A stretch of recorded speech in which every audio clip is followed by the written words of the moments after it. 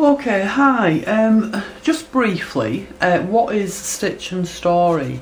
Now, I've found over time that I like to use children's books for my sketchbooks.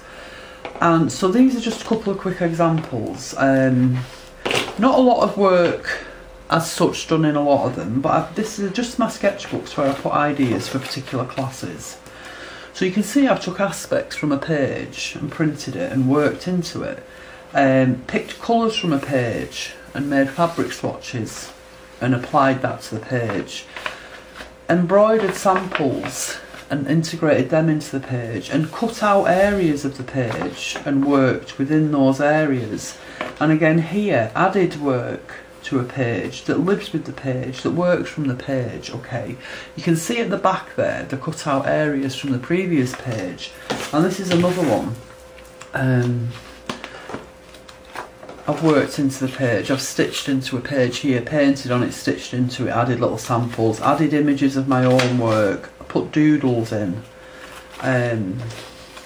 torn paper, added that to them, more images of my own work, more stitch added to the page, layering up fabrics and images and pieces of paper within a children's book. I don't think I've missed anything there.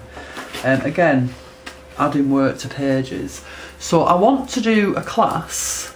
These have been created in response to other things, okay?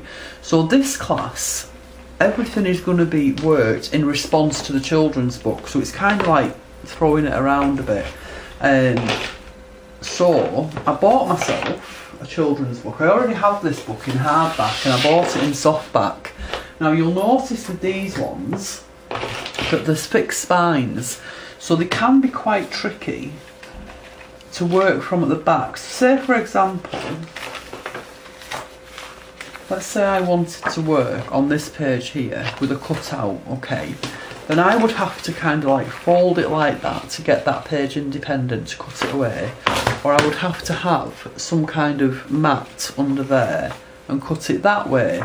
So I've found over time that the best ledgers and sketchbooks to use for things like that, to give you more flexibility, are spiral bound ones, because they open out completely flat, allowing you to work independently on pages, and so you can do that. So I had this was a fixed spine. I took it to a place, like a workshop, where they trimmed the spine off and put a spiral binding in for me. Now I know that not everybody can do that, not everybody has access to that kind of thing. So after a suggestion from a friend, which I'm very grateful for, that I hadn't thought about, perhaps if your children's book wasn't spiral bound, you could carefully trim the pages out, okay, and then use a hole punch and put them in a ring binder. That might be a way of working with it if that's what you wanted to do. So it was just a quick video to explain to you about the spiral binding, but also to say that whereas that book and that book, the sampling in there has been in response to other things, what's going to happen with this book is the book is going to dictate the response. So I may, for example, take the first page, not the title page. Right, I'm loving all this, buttons and beads. So maybe the first thing I'll do is embroider some buttons on fabric, cut a bit of the paper out and put the buttons behind.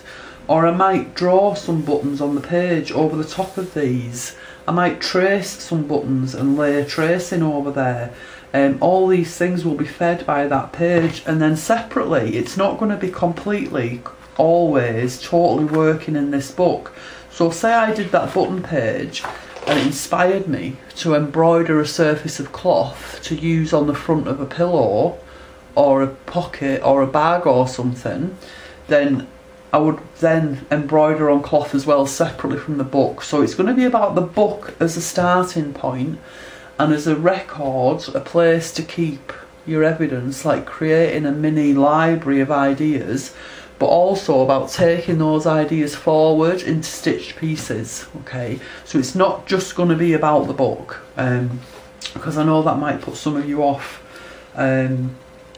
So that was just a quick heads up, a quick video about what's going to be happening in the class Stitch and Story. I think that's what it's called. I haven't even decided what it's called yet. I'm making this before I've decided, but it's going to be something like that. Okay, I hope that clarifies a few things.